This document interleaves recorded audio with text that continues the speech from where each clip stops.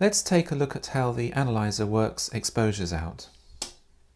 Let's turn the unit on and let it cycle round to the familiar grade and time display, and we have our sensor here. Now, in order for the sensor to work, the enlarger needs to be on, so we press the focus button, which turns the enlarger on, and then we take an exposure reading. Well, at the moment the lights are on, and if I just press the metering button, it's going to say that the reading's too high and not do anything with it. So what I need to do is fool the meter at the moment into making a reasonable exposure, and I'm going to do that by moving it across and covering it with my hand and pressing the button. Whilst it does that, it says the word busy. Whilst it waits for the light level to settle, I'm moving my hand around a bit at the moment, and the display goes through a number of different stages. Briefly, it had the letter D and then 000, which means that that's a density of 0 because it's just the first reading, and then it lights up a light on the grayscale at this far end, and then says grade 2, 3.46 seconds. If I wanted to make this exposure at a different grade other than grade 2, if I alter the grade setting by moving down a grade to grade 0, it now has worked out that the exposure for that same point, and for that point being that kind of tone of white or off-white, it would be 3.68 seconds. So it's intelligent and knows what it needs to do in order to get to the right exposure to give a consistent appearance on the grayscale. Now, that might not be an off-white reading. That might be a grey card. And if it was a grey card, you'd expect the tone to be around here somewhere. Well, if you increase the time, a display showing C for compensation and then the number of steps moves that light all the way up to the far end. We've obviously gone too far, so coming back, we've come to a darkish grey at 15 seconds, and if I make an exposure now, that will give me a 15-second exposure, and it will yield the point that I measured at that grey. And that's why the analyzer is quite intelligent. Now what I'm going to do would be to turn the enlarger off by pressing the focus button and then pressing the print button. Now when we set up the user mode, we set the beep on, and you can hear the ticks as it counts down. And when it gets to the end, it gives a double tick just to remind you.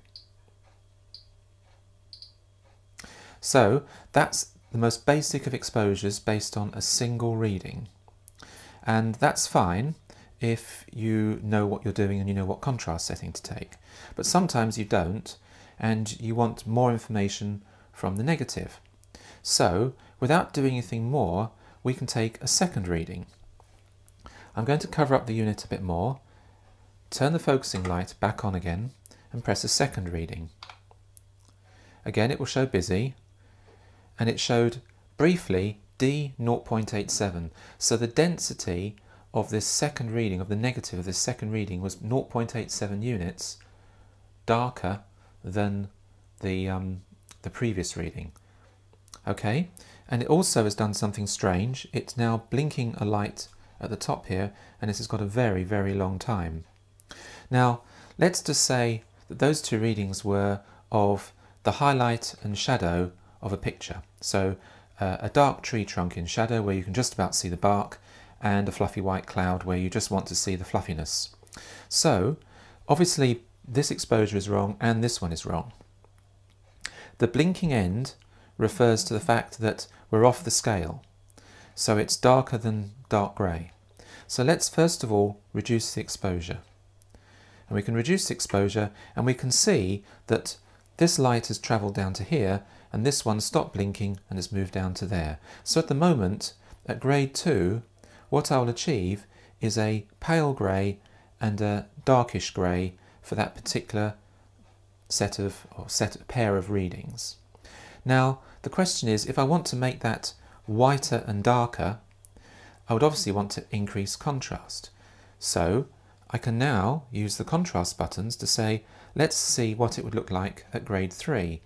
So I'm going to go 2.5, grade 3, and it's kept this one the same and has moved this one off the scale. So I'm going to move the exposure down just a tad. So I've now got both ends of the scale lit and not blinking, and that will be the texture extremes of the white and the black. So theoretically, if I make a print at grade 3 and I use a grade 3 setting on the enlarger, for a fully calibrated system, this will produce a print with fluffy white clouds and a dark tree trunk where you can still see the bark. In this example, I've taken 3 readings, and you can see that there's a reading that's at the end of the scale here, which is a dark texture, there's a mid-grey texture, and there's one that's blinking white, which means it's going to be blank white on the paper. And before I show you how you can work out a burn exposure, I'm just going to tell you that when we go up and down in time, at the moment it's going down in single steps. And these are in 1/12 of a stop steps. You can make that a lot quicker and coarser by pressing the up and down buttons together, changing to a coarser step size, pressing cancel, and now it'll go up and down much quicker in now 1/4 stop steps. So what I'm going to do is I normally use 1/6, that's my halfway house, and I'm going to go up and down in 1/6 of a stop. So let's just say that these 3 readings on the scale are dark tree trunk, some light stone, and a fluffy white cloud. And I want them all to look right at the same time. Now, you can always manipulate 2 points with grade and contrast to be correct, but with 3 points you need to do either dodging or burning. And in this case we're going to do a standard exposure and then work out what additional exposure we need for the burn-in. Now, if I want this to be light stone and a dark tree trunk, I need to move these apart, so I need to increase the contrast. So I'm just going to go to grade 5 at the moment and reduce the time. And just move it back onto the scale. So now I've got grade 5, 31 seconds, I've got my tree trunk and my light stone. Well, perhaps the stone wasn't that light, so I'll reduce to grade 4 and move it so it's just up there. So I've got slightly darker stone and tree trunk in shade. And my sky is off the white end. This, by the way, is not white. I need to explain the greyscale to you a little bit. This is not a scale going from white to black. It's actually going from a pale grey to a very dark grey. Both of these tones at the end you should be able to see texture in, and that's the key for the success of this unit. If this was a true black and white scale, on this range, white would be out here and black would be out here, because there are a lot of black tones and white tones for a lot of exposure range, and they're not very useful to us. So this is what Ansel Adams calls his textural range. So the trick here is now to turn the focusing button off, the enlarger turns off, and we do our print. So it'll do a print for 24 seconds. I'm not going to wait the 24 seconds, I'm going to just quickly abort it so I can move on to the interesting part. So I'm just going to stop that continuing, but the unit has recognised it's tried to make an exposure of 24 seconds. And now what I need to do is make the clouds the right type of grey. So if I increase the exposure until that tone starts to come off the far end, so it's about here, that now is the right tone for the sky.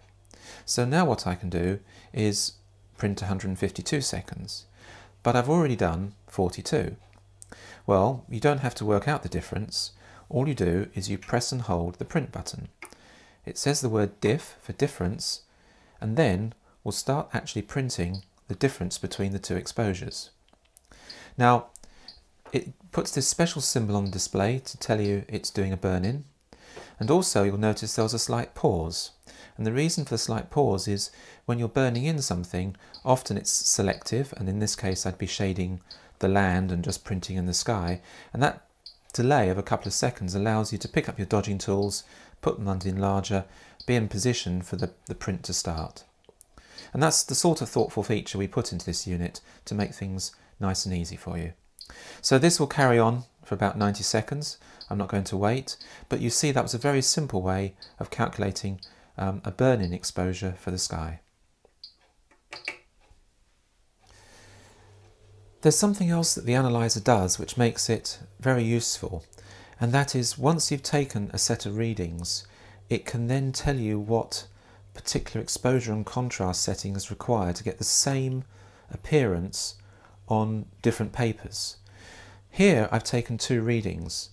There's one at a light grey and one at a dark grey for 33.1 seconds. And I can change the paper setting and see what it will do to the actual exposure and the contrast.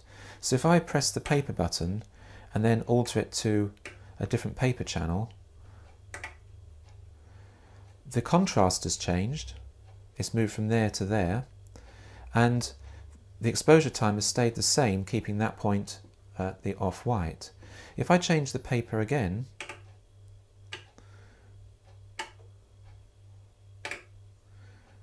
the actual exposure time has slightly changed and the contrast has changed.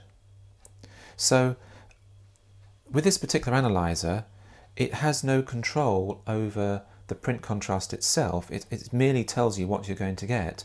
So if your paper reacts differently to the filters that you use in your enlarger, you can see the effect on the analyzer and compensate for it. So you might want to increase your contrast a bit, or decrease it, or you might want to slightly alter exposure to get the same 2 points. But the nice thing is the analyzer will tell you what you get, and when you change your paper assumption, it will tell you what the new print tone assumption will be that goes with it, and you can compensate for it.